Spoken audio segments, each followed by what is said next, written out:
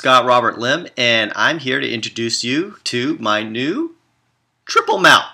It allows you to put 3 flashes together, and it also has an umbrella mount, so you can add an umbrella mount there. And the reason why you would want to put 3 flashes together, especially if you're shooting in bright light, and you want to kind of match the exposure of the sun and get a nice blue sky behind you, and then also properly expose your subject, you're going to need a lot more power sometimes than just 1 flash.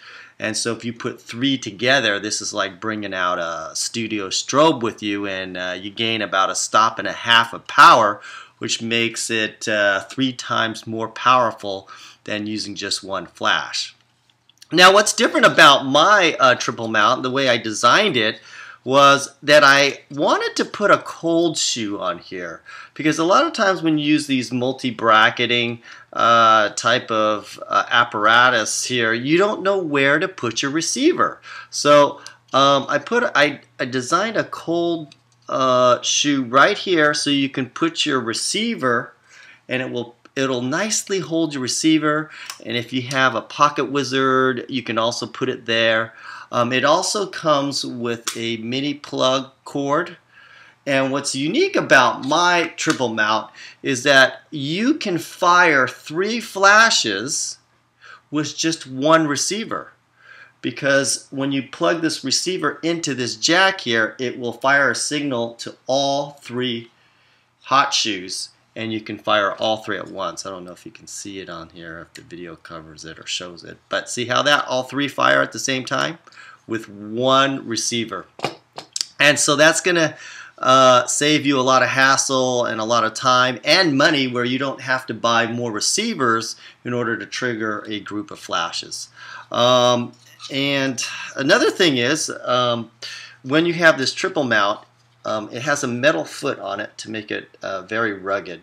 Also, you can screw it right on to your light stand, or you can mount it on another cold shoe right here. Now, if you're screwing it on your light stand, I highly recommend making sure that this thumb screw here is all the way down flush to the mount. See that? There's no space in between there, and that will make your mount a lot more rigid also. So if you're screwing it on your light stand, what you don't want, see that space in there? You want to close up that space like that. Tighten it, and it will give you a very secure mount. Another thing I'm putting on your receiver here, the best way to do that is to actually don't put it on and screw it down. Just kind of screw it close to the base so it slides on snug, and then that's the easiest way to fit it on.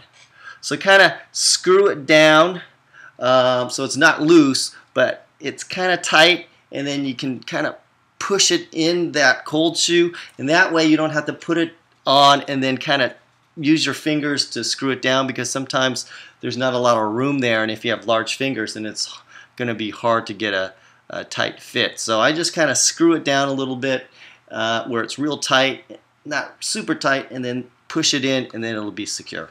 Alright, so this new triple mount is now on sale in my store, so you could go to scottrobertstudio.com and get it there. Alright, talk to you later. Bye.